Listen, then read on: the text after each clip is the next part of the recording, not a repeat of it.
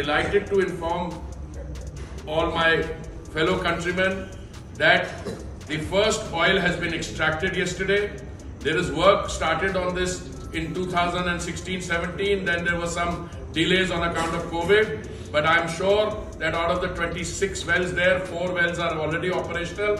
We will not only have gas also in a very short period of time, but by May and June, we hope to be able to produce 45,000 barrels per day, which will be 7% of our total crude oil production and 7% of our gas production. So I want to congratulate ONGC and all those who have made it possible.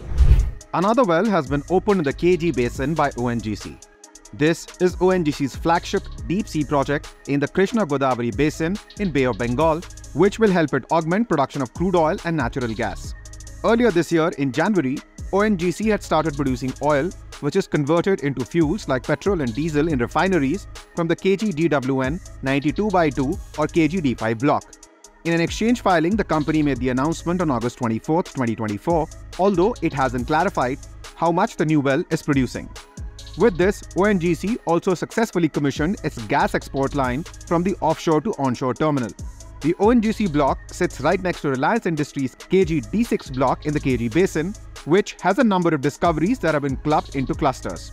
It is located 35 kilometers off the coast of Andhra Pradesh in water depths ranging from 300 to 3,200 meters. The discoveries in the block are divided into Cluster 1, 2 and 3. Cluster 2 is being put to production first. As per ONGC's original plan, oil production for Cluster 2 should have begun by November 2021 but was delayed because of the COVID pandemic. After that, ONGC set May 2023 as the first Cluster 2 oil production deadline, but then extended it to August 2023 and thereafter extended the flow of first oil every month, with last deadline announced being December 2023. Oil finally started flowing from January 7, 2024. Minister of Petroleum and Natural Gas Hardeep Singh Puri in a post on X said that oil production commenced from the 5th well in January 2024, with 4 of 13 wells already flowing.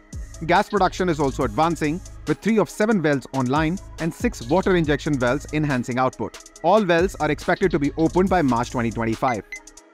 As per ONGC, the peak or maximum production from the field is expected to be 45,000 barrels of oil per day and over 10 million standard cubic meters per day of gas.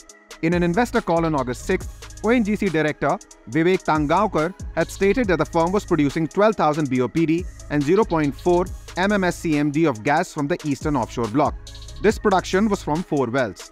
Gas output is expected to reach 6 MMSCMD by March 2025. ONGC has drilled 26 wells on the field in total. Out of these, 13 are oil producing and 7 gas producing.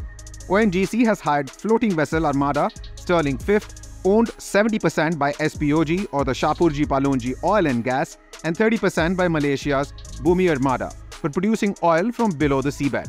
The FPSO or floating production storage and offloading vessel Armada Sterling 5 had been waiting to receive oil since January 2, 2023 after she was hooked up and is now being used regularly.